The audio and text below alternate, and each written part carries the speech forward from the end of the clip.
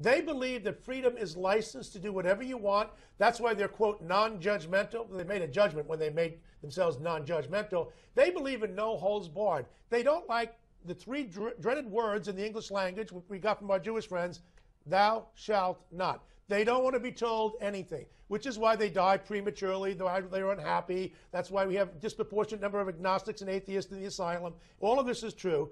Now, look, they've got some serious problems. I'm talking here about the militants. I'm not talking about your average atheist or agnostic. Right. They're not more of a threat than a lame Catholic is.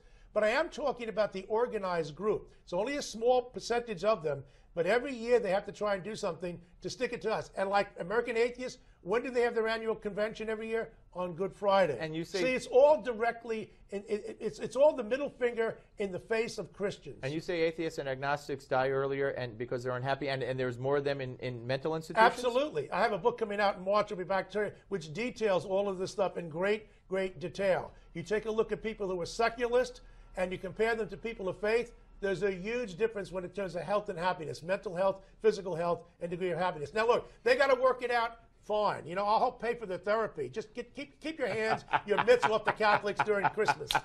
I love this guy. I do. And that's the great Bill Donahue, ladies and gentlemen.